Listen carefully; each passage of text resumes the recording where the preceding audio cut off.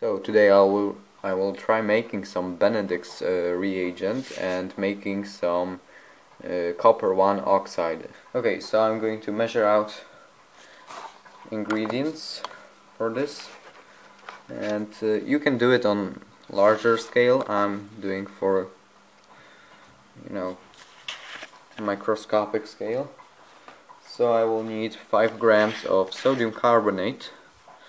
And sodium carbonate is here to provide the right pH for the reaction to happen. Okay, got that measure out, and now we're going to add some sodium citrate to it. Okay, and the sodium citrate's purpose here is to make a soluble copper complex with the copper sulfate. And the general idea about this reagent is that it can detect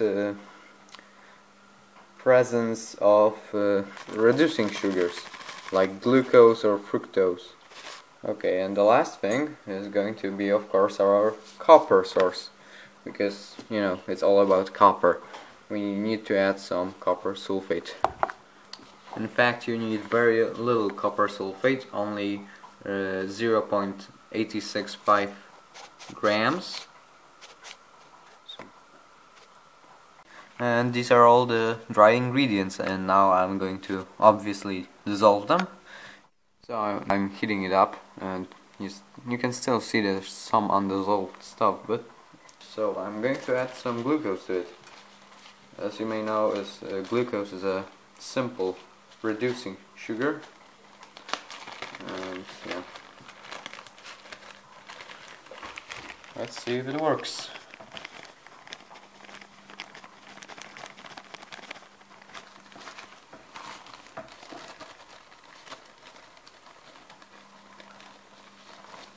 And this test is actually very precise. I mean, it can even tell you the exact concentration based on the color, so it is used to detect simple sugars in food, or yeah, in food generally.